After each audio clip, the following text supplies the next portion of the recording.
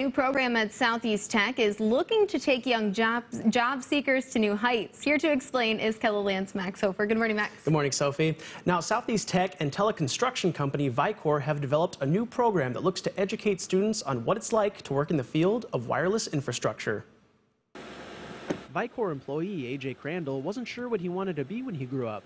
Then one day, it just clicked. Ever since I was a teenager, I always thought it was kind of cool. I thought of climbing a cell phone tower. It seemed pretty rad. Only 6 months into the job, and it's been a steady climb to the top. I like heights a lot. Climbing's pretty adventurous. The view is amazing. It beats sitting in an office, that's for sure. Now, Vicor is teaming with Southeast Tech to give young job seekers that same chance. Together, they've developed the Wireless Infrastructure Technician Certification Program. It will be hosted at Vicor's new training center, where professional installers will show them the ropes. Learning climbing skills.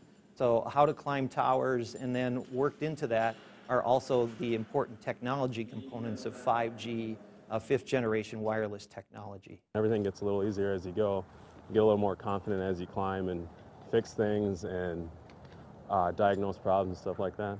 AT&T and Vicor are also providing free ride scholarships for those who apply. It will cost students nothing in terms of all of their tuition and books and so forth will all be taken care of through scholarships. After the 8-week course is completed, students will qualify for their TTT1, also known as the Telecommunication Tower Technician Certification. Southeast Tech is actually one of only 2 programs in the entire country that will be offering that certification nationally. As 5G continues to grow, so does the need for installers. In South Dakota alone, there are over 450 job opportunities that are going to be needed for this position within the next 5 years. And being that high up can give anybody a new perspective. It's actually helped me be more adventurous towards a lot of things.